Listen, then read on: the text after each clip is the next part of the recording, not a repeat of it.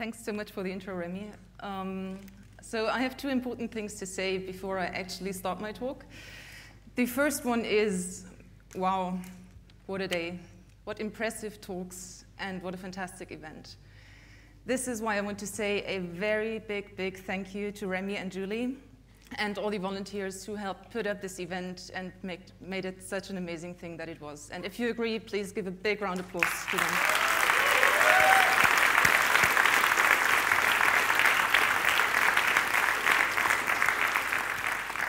So yeah, Remy, Julie, this was for you. The second thing is what Remy also mentioned already. I want to give a trigger warning for this talk. This talk covers racism, sexism, abuse, harassment, and rape and death threats. My name is Lena Reinhard, and I'm at LRNRD on Twitter.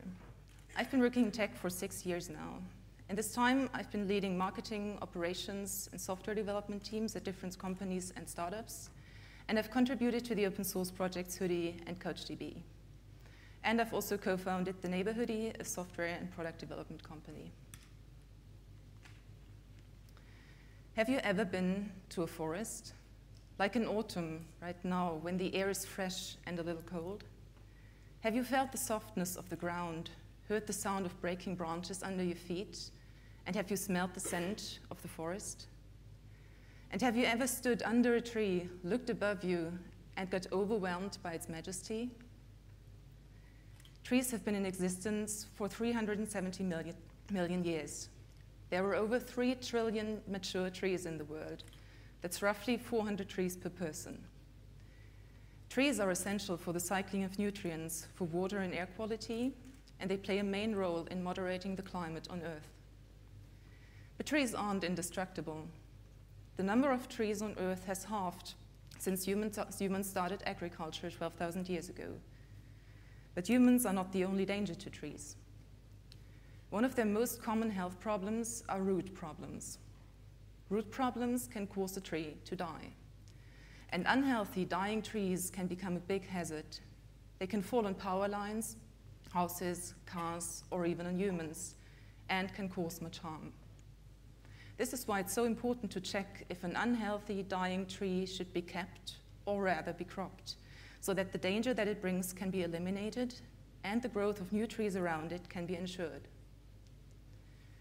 The technology industry is a tree that is rotting from its roots.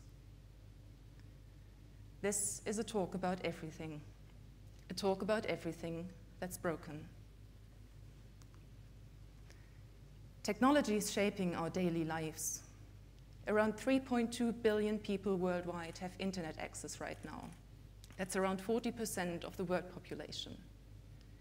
In the UK, people spend an average of 4 hours and 23 minutes every day looking at a computer, smartphone, or tablet screen.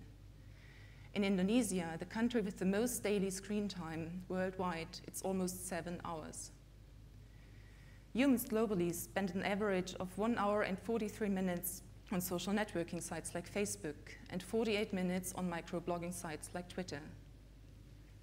Technology can even change how our brains work. Studies found that playing computer games can lead to brain growth in the areas that are involved in navigation and motor control.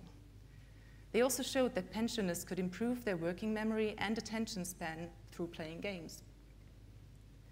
Technology is the power to change the world. But how are we using this power? Conway's law says that organizations which design systems are constrained to produce designs which are copies of their own communication structures. This means all systems that we design become a copy of the thoughts, biases, stereotypes, and other traits of the people who are designing and working on them. Copies of their very own capabilities and limitations. Design processes are problem-solving processes, and the question is whose problems we can and want to solve. Of the complete world population, only around 0.25% are software developers. That's only 18 million people in total, including hobbyists who don't code professionally. This also means for every software developer out there and here, there are many people who don't code. These are the people that we mostly build our software for. We build software for users. This means that building software is an act of representation. And this representation role leads to responsibility. In order to understand this responsibility, we first need to look at ourselves. We live in societies in which power is unevenly distributed. Some of us can exist in the society with ease, gain influence, and are accepted without scrutiny or suspicion, which gives us advantages relative to other groups. This means that we have privilege. Privilege comes from various factors, like gender, race, socioeconomic or educational background, intergenerational wealth, ability, appearance, physical and mental health, and many more. Take me, for example. I pass as a cissexual or cis woman, which means that my experience of my own gender matches the sex I was assigned at birth. I'm white.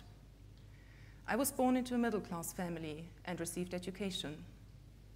I'm also able-bodied, and my weight and height are within the boundaries of what is socially considered acceptable.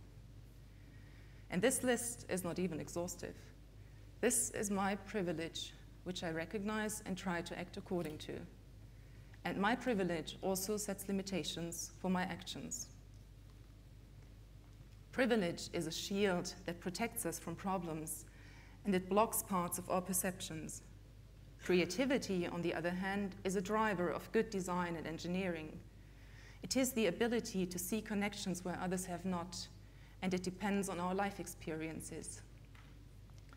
This is why understanding our own privileges is the first step to understanding our responsibility as people who are designing and building software.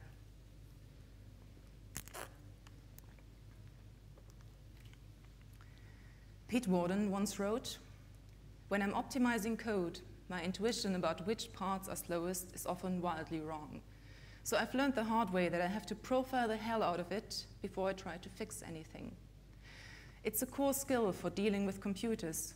Our gut feelings often don't work, so skepticism becomes a habit. We leave that habit behind when confronted with evidence about ourselves."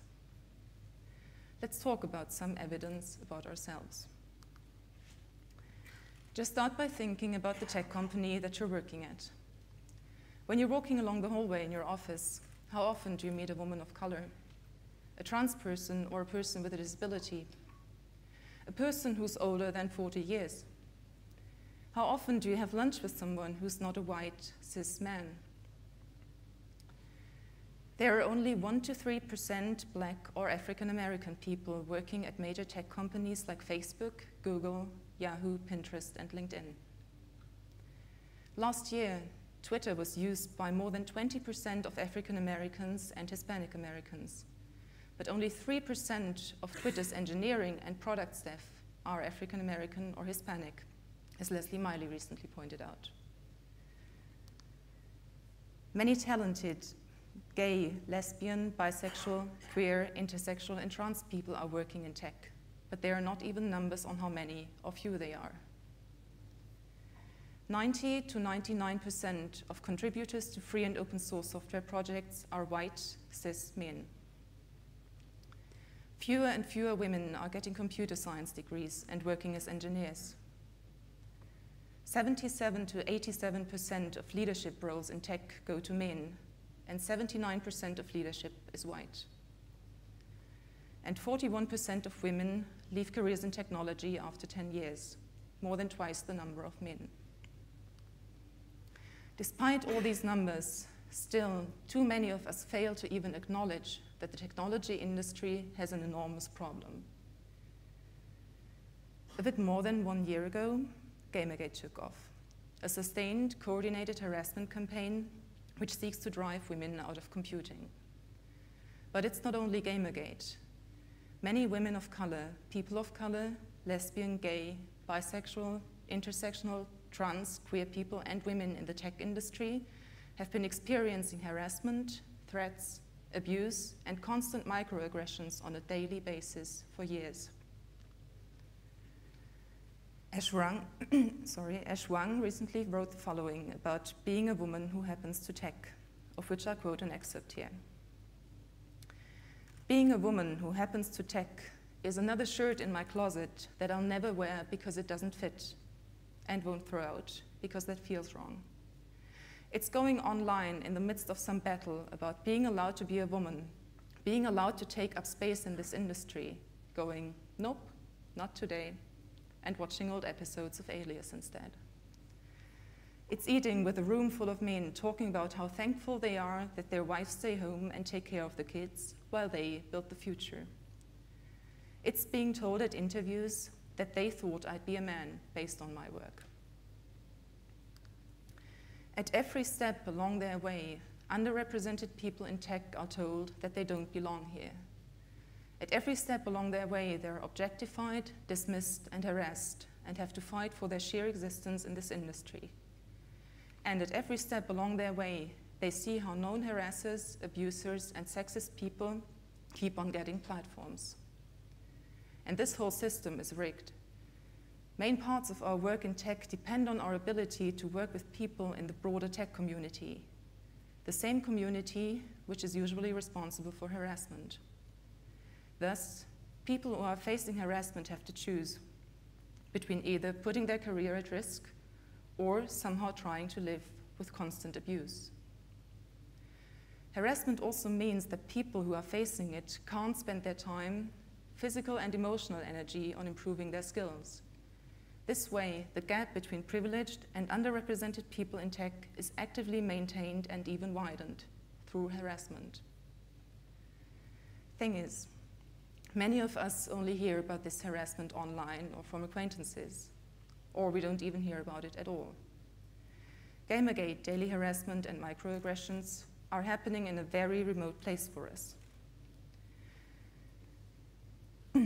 We ourselves praise the tech community. We're glad to be part of this community, and we ask people to appreciate and give back to it. Meanwhile, many of us are in a position to forget that this same community is also something that's burning some people's lives to the ground. And this is what privilege really means.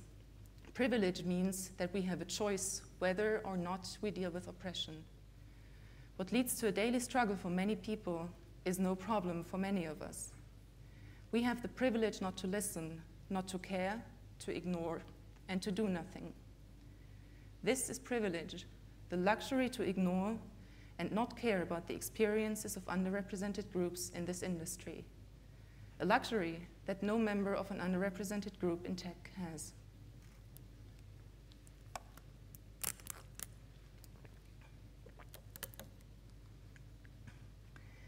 The tech industry and startup world are built on privilege. And the main issues that this includes are the uneven wealth distribution and flow of money. One example only are the huge pay gaps, which mean that men are earning more money for the same jobs than women, women of color, or people of color do. Clichés also say that entrepreneurs have a special risk appetite or gene for risks. But in fact, the most common shared trait amongst company founders is access to money. Money from their families, an inheritance, or connections that give them access to financial stability, which then allow them to take the risk of starting their own company. This is why an overwhelming number of founders are white men. On top of that, 94% of venture capitalists are male and mostly white. Thus, overproportionally more white men are in a position to make funding decisions. This leads to results like this one. Between 2011 and 2013, of the companies that received venture funding in the US, less than 10% had women CEOs, and only 1% was founded by an African American. In short, people don't even have access to the resources to plant their own trees. And in the end, all of this comes down to questions of power. As Dr. Wade Noble said, power is the ability to define reality and convince other people that it is their definition. Power lies in all we do every day. Power is whose voices are heard, who gets how much money for their work, who has access to funding and venture capital. And power is also about who does not get harassed. These and many more are signs of power, and privilege comes with power. Those with the most privilege and the most power in the tech industry are cis white men, and in most cases, they still are in power. So, where are we now? Where have this lack of diversity in technology, the privilege, the unequal distribution of power, and the broken communities led us? The software we built just ignores vast parts of our user base. Like Apple, that released a health application in which you can track anything aside from menstruation. Or like so many of our tools that ask people about their gender, but only offer binary gender options, male and female, ignoring everyone with a different gender. Our software is sexist. Often, unset or default avatars in our tools show men. The same goes for the placeholders in our forms. Even if we're using a name like John Doe that seems to be generic, it's still a man's name. If the default or unset states in our software read as men, we're making an implicit statement that our normal user is a man and everyone else is just an exception. Our software also undermines people's right to make their own choices. Many software rollouts opt users into new features automatically. This is especially problematic for people who are less technical and for users from marginalized communities who are the most likely to be endangered by violations of their privacy. Our software is also enabling and allowing abuse. Major tech companies like Facebook keep on repeating that they're only providing neutral platforms for users to communicate with each other. For months, hundreds of Facebook users have been writing hate speech against refugees and asylum seekers in Germany. And despite reports, almost none of these hateful, racist, violent posts were deleted by Facebook. While, on the other hand, supposed trademark violations, copyright violations, or a visible woman's nipple have often been enough to get content or users removed from the site. The same goes for most widely used platforms. As @SugarHighFiveMe wrote, Twitter is faster at suspending accounts that post GIFs of Major League Baseball playoffs than accounts that engage in rape and death threats.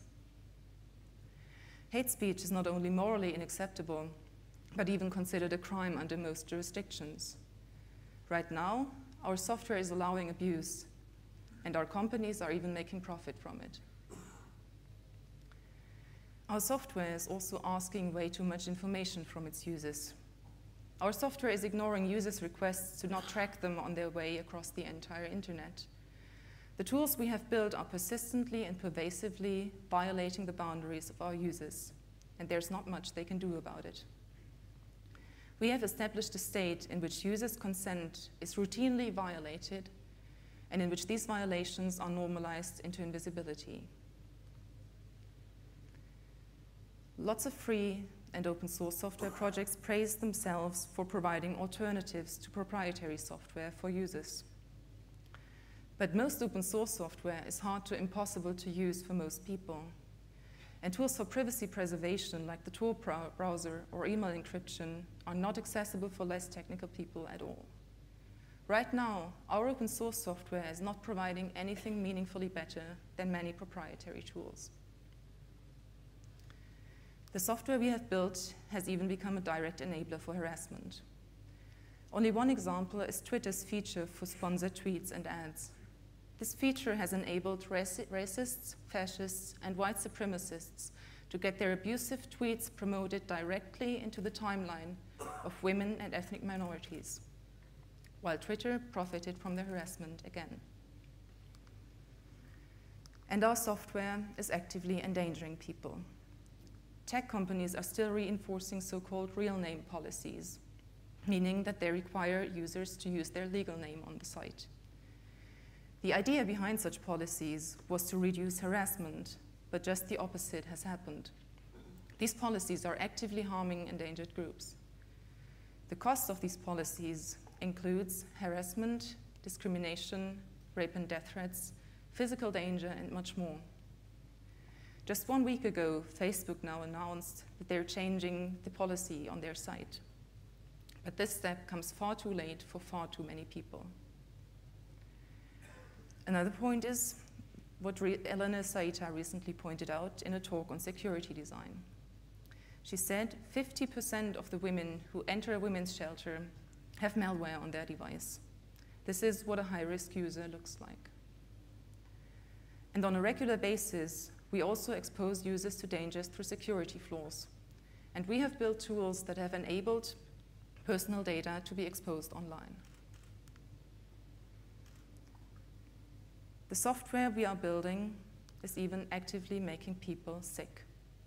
Like people with temporary or chronic vestibular disorders, who make up around 1/3 of people aged 40 and above. People with those conditions usually suffer reactions like dizziness or panic attacks to animations. Animations that form an important part of many operating systems nowadays, as Greg Tarnoff recently wrote. Software has also helped diesel cars from Volkswagen and probably other car manufacturers emit more pollution on the road than in regulatory tests. This nitrogen oxide, or NOx pollution, is contributing to lung diseases, heart diseases, and cancer. According to recent studies, this additional NOx pollution is believed to have caused hundreds of premature deaths and billions of dollars in health costs. This is what software has done. This is what we have done. This is the status of technology. We are some of the most powerful and privileged people in this world. And we have been focusing on self-catering, self-centered solutions to our very own problems. And we have written software that actively endangers and harms humans. And this bad software is only a symptom of the status of the tech industry, a status which can only be described as a systems failure. A failure of its structures, its processes, and of the humans behind it. A failure of the ones in power. Our industry and the software that we're building are a perfect reflection of the systemic inequalities and injustice in our societies. And what we need now are deep, systemic changes in this industry.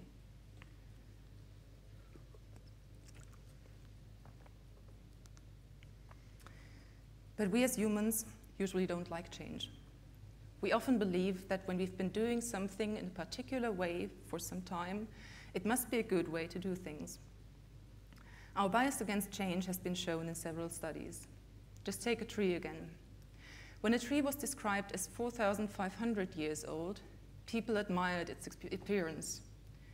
They admired its appearance way more than when the same tree was described as only 500 years old. Change also means more work, and change can hurt. Change means we have to give up things that we thought we knew, our old assumptions, ideas, ideals, and plans. Change in technology means that the people dominating the tech industry right now will have to give up their power.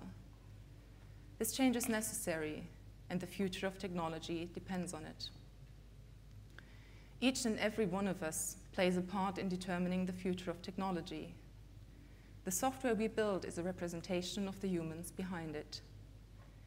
Every design and every single line of code are a political and ethical decision. Our algorithms are built with values. Our technology is not neutral. There's no chance for us humans to be neutral. This is why it's time for us to take a stand. We need to publicly and actively stand against the nastiness inherent in the tech industry today. And the more privileged we are, the more it is our responsibility to do this. If we don't actively support change, we are complicit in enabling the current toxic, broken system. So what can we do in our daily lives to help redistribute power and support change in the technology industry? These are 10 things that we need to do to make the technology industry a better place for everyone. First, we need to develop empathy. Empathy is the ability to relate to another person as though they could be us. It helps us feel and understand the emotions, circumstances, thoughts, and needs of the humans around us. As people working on software, empathy is our responsibility. We need to actively work on actually caring about other people, as Marco Rogers once called it. Empathy also means that we need to build egalitarian and empathetic systems architectures. We need to provide users with accessible products and platforms which value enthusiastic consent. We need to give our users tools to restore their ability to set and enforce their own boundaries. In order to deal with information, our brains create shortcuts and use past knowledge, experiences, and cultural norms to make assumptions.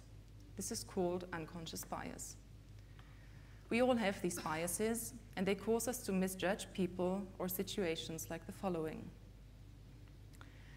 When investors heard entrepreneurial pitches coming from men and from women, they preferred ventures twice as often when they were pitched by a man. They also rated pitches narrated by men as more persuasive, logical, and fact-based than when the same pitch was narrated by a woman.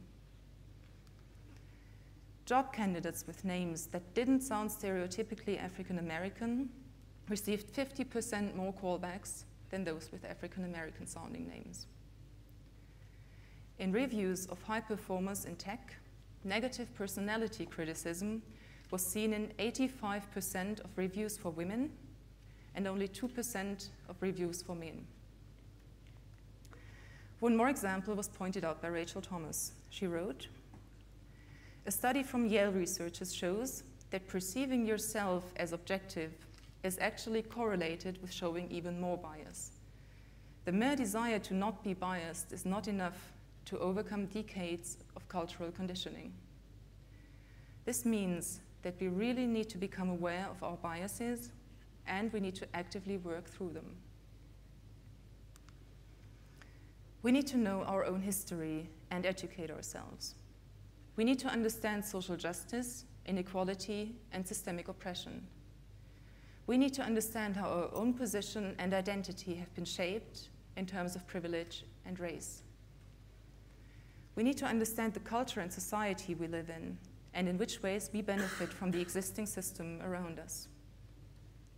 And it's our very own responsibility to educate ourselves. We must never expect underrepresented people in this industry to educate us. Diversity is often described as a state of having many different forms, types, and ideas, which is a good description, but there's one problem with it. As humans, we often don't properly understand diversity, and our perceptions of diversity are off. Studies showed that we have a gender perception gap. Men consistently perceive more gender parity than women do. If there is 17% women in any given group, men think it's 50% women and 50% men. And with 33% women, the men think that there are more women than men in the group. The situation is even worse when it comes to race. Another study showed that African Americans felt that integration meant a 50-50 ratio of black and white people in their neighborhood, while white people thought that a 50-50 ratio was already far too high for them to feel comfortable. The perception of diversity by people with privilege is off, and it's far off the actual numbers. They already feel that diversity is overachieved and even feel uncomfortable, even when numbers show that the composition of groups is still far from equal. The thing about diversity is we already live in societies that are diverse, but the technology industry continues to be a mostly homogeneous space. Diversity is good and it's important. Diverse teams are more productive, more effective, they build better products, and help increase profits. Organizations also benefit from diversity work from a moral standpoint, since it just makes them look pretty good to have a diverse team behind them. But the organizations that diverse teams work for are still mostly owned and run by white men, who are then benefiting from diversity financially and morally again. But diversity is a political issue that is about the systems we exist in, Diversity is an issue of basic human rights.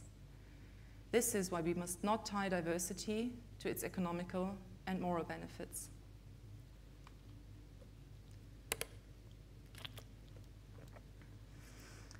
Erica Baker recently wrote about which diversity work is currently prioritized in corporate diversity work.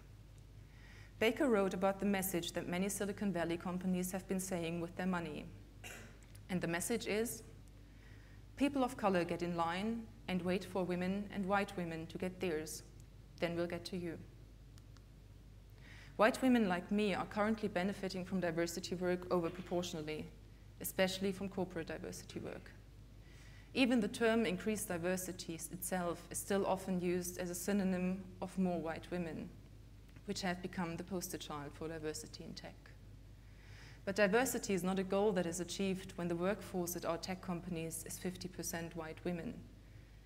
Diversity work means far more than aiming for 50% white women speaking at our events. Kimberly Crenshaw wrote, "We simply do not have the luxury of building social movements that are not intersectional. We need to work on intersectionality, the awareness that different people face different forms of oppression and discrimination on more than one level." Diversity in tech means that we need to include a broad range of people. Yes, we need to work on getting and keeping more women in tech. But at the same time, we need to include women of color, trans women of color, lesbian, bisexual, and gay people, people with disabilities, people with physical or mental illnesses, people who have to do care work, trans people, people of color, older people, and more. This is the diversity that we need to work on right now. This is the diversity that companies need to give their money to. And this is the inclusion that we need to work on. We need to provide good and safe spaces for these people so they can actually stay and thrive in this industry.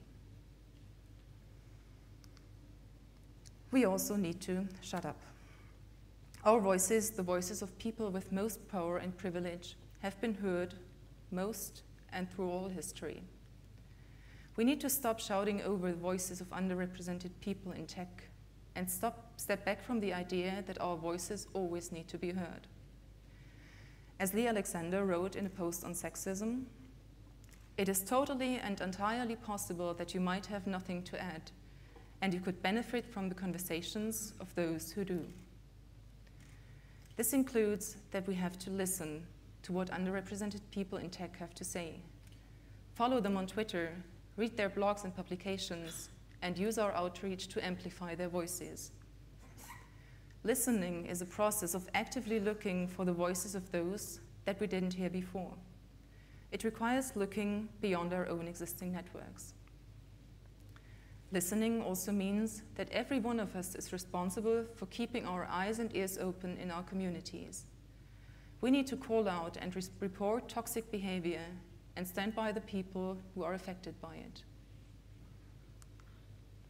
We also need to give our knowledge, technical skills, time, and money to groups or individuals in this industry who are in need of support. But we're also humans who are part of societies. Thus, we also need to help make our communities and societies better for everyone. We can do so by giving our time and money on culture, arts, charity, or for examples to the organizations supporting the refugees that are coming to many countries in Europe right now. There are many things that we can also do as founders or members of companies and organizations.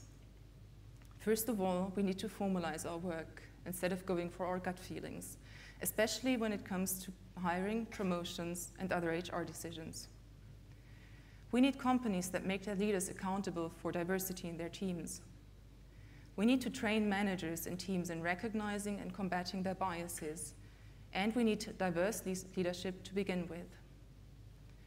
We need companies that are founded and funded by heterogeneous groups of people. And we need companies that build safe, inclusive spaces in which diverse teams can exist and thrive. We need spaces in which people feel that they belong. Acknowledging our privilege is not enough. We need to take steps to work through it, give up on our power, and use our privilege for good. This also means that we need to be willing to step aside. These were the first 9 things we need to do. We need to develop empathy, work through our biases, educate ourselves, understand diversity, shut up, listen to and amplify the voices of underrepresented people in tech, formalize our work, and use our privilege for good. And each of us needs to work on being an ally constantly by following these steps before. And our work on being an ally needs to be constant. There is no opt-out of oppression, and if we want to be allies, we have to keep in mind that there is no opt-out of ally work either. This is what we need to do, and we need to do it now.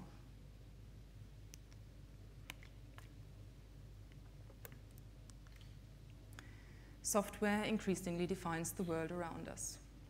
It's rewriting everything about human interaction, and it's systems built by the privileged for the privileged, with disastrous consequences for everyone else.